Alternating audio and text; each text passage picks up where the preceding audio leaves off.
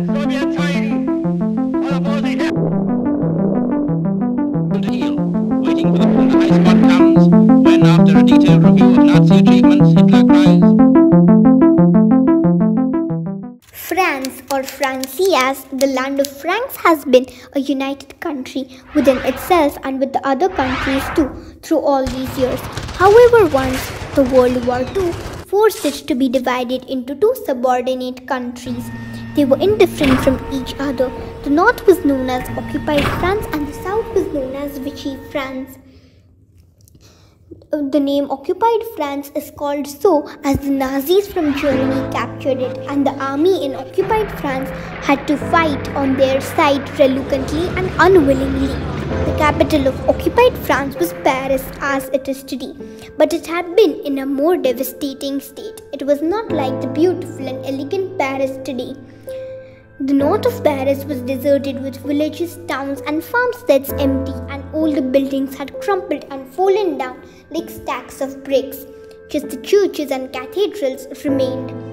There were just a few grains left and little food. It was like a famine. The crops were rotting as the Germans left nothing behind. Now all the thing that was left was the graveyards and pyres with corpses of humans and animals still on the ground and not decomposed. There was no work to do. The Germans had molded and shaped the country such, and now the blame was on the army and the workers of the German masters. That was the only thing that was spoken about. While on the other hand, Vichy France had a different scene.